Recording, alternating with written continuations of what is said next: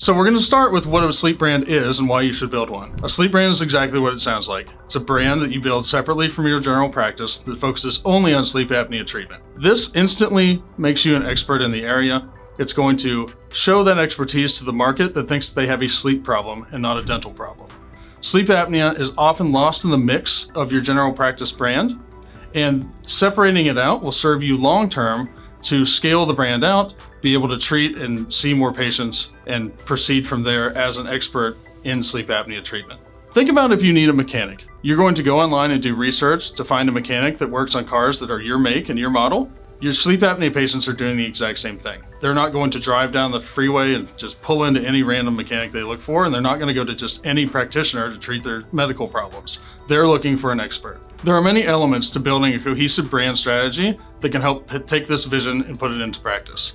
Combining your internal and external factors, including the things in your area and your vision for the practice, are key. So internally, you want to focus on what your vision for the practice is a month from opening, a year from opening, and 5 years from opening. We work with dentists all over the country that open a sleep practice for various reasons.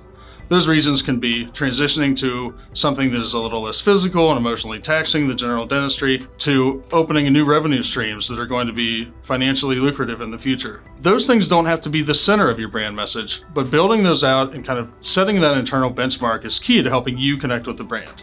If you, as the practitioner, cannot connect with the brand, it's very hard to help it connect with your patients, to help it connect with your internal staff, and really see the long-term vision for what you would like it to be. Once you've completed that internal research and kind of set those business benchmarks, it's time to look externally. This can be done very simply, and we do it all the time. Go into Google, go into your Google Maps, and just type in sleep apnea treatment near you. How are other people positioning their services? How are they naming their brands? These are all factors that we'll consider when we're building out this brand strategy.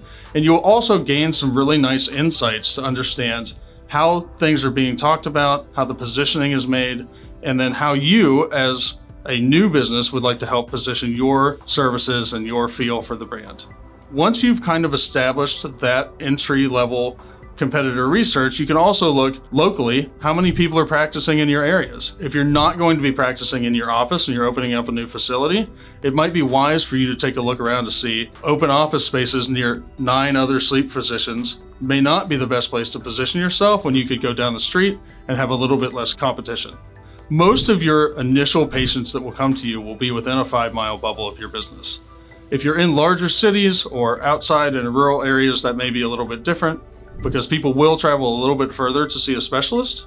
But doing that research to make sure that you're not going in an overly condensed area and making sure that you are going to be able to differentiate yourself right off the bat is something that could serve you in the long term as well. You also want to look at kind of the sentiment all of these brands have and think about how you want to talk about your brand, how you want people to feel about your brand, and how you want to kind of help bridge that connection gap between all of the emotional connotations and the emotional factors that go into having sleep apnea, understanding that you may need help with something, and how you want people to feel when they see your brand, when they come into your office, and when they leave your office, and even after when they talk about your office, if they've received treatment, so on and so forth.